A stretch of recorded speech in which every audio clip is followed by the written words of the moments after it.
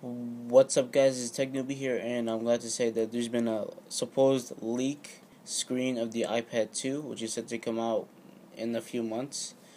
And this is from 9to5mac.com and iFixYouri.com. And from what they have, it's pretty much the iPad 2 screen, and they're reporting that it's much thinner and lighter, but they have no confirmation that it's a higher resolution or a Retina display.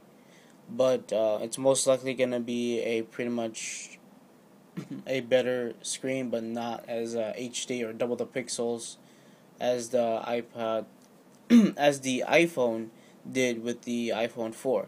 So pretty much what I believe in, most of the facts that make sense, is that the iPad 2 will have the same resolution but a much better screen.